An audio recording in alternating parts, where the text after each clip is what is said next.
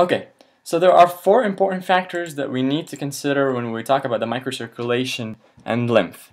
Those factors are the structure of the capillary bed, that's number one. Number two is passage of the substances across the capillary wall, and there's different substances that pass through. And when you talk about those, then the fluid exchange across the capillaries, and that's number three. Number four, and the last thing, is the endothelium-derived relaxing factor. In this video, we'll be talking about number one and two, and in another video, we'll be talking number 3 and 4. So let's start with the structure of the capillary bed. And then we, again, like I said, we'll do the passage of the substance across the capillary bed also in this video. Okay, so the structure of the capillary bed, before we get to the capillaries, let's back up a little bit. Where are the capillaries? The capillaries are all our organs, and if we back up into our system, our heart has the aorta, and the aorta branches into the arteries, and eventually we get to the arterioles, and those go into the capillary. And what are the purpose of the capillary? The capillary is the site of exchange of nutrients slash trash that our body has, or byproducts. So right before we get into the capillary, we have something called the meta-arterioles branches, which the meta-arterioles, they branch into the capillary bed. And at the junction of the arteriole and the capillary, there's smooth muscles band, and these smooth muscles are called the precapillary sphincter. Okay, so these are called the precapillary sphincter. Now, the true capillaries, though, do not have smooth muscle. We need to remember that.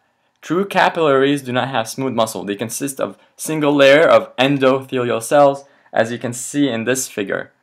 Okay. So the endothelial cells, they surround the basement membrane. So you see here the basement membrane, and then we have the endothelial cells surrounding that basement membrane. Here, histology, the little histology endothelial nucleus here, and we'll be talking about the penocytic vesicles in just a second. So again, remembering point is that endothelial cells are part of this capillary, and this capillary does not have smooth muscles.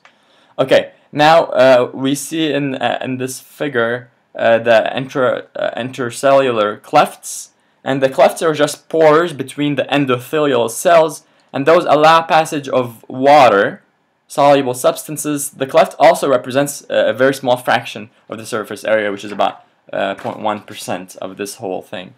Blood flows through the capillaries through regulated contraction and relaxation of the arterioles and the precapillary sphincters. So a quick review is, like I said, again, we have blood coming into the capillaries, and we have the precapillary sphincter, which is right before we enter the capillary bed, and this is site of relaxation and contraction. So this is how we control flow into the capillary from the precapillary sphincter, and also the arterioles, which are before the precapillary sphincter.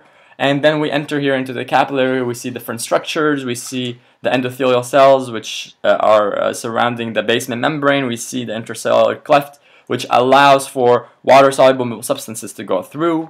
As you can imagine in this figure, this is where the blood is going, and red blood cells come here and they exchange, do their thing with the oxygen and CO2. And also notable to say that there is tight junctions between also these endothelial cells besides the other clefts here. Okay, so the penocytic vesicles I'm going to be talking about in the next section. So now the next section is the passage of sorry about this mistake here, but it's passage of substances across the capillary wall. So let's talk about that. What are the substances that can get through? What substances can't get through the capillary wall?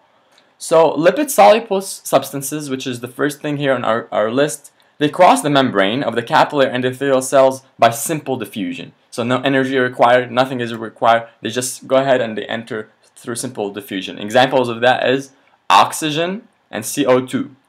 Okay, so moving right along here, the small water soluble substances, which I talked about in the last slide, these are able to cross via water-filled clefts between the endothelial cells. Do you remember the clefts? The clefts are right here. Water can get through here, through these clefts. Okay, Moving right along, some other examples of water-soluble substances that can move through is the glucose, amino acids. Small amino acids can get through here, and definitely water. So generally, protein molecules that are too large are unable to pass through these clefts. So in the brain, the clefts, as you would imagine, between the endothelial cells are very, very tight.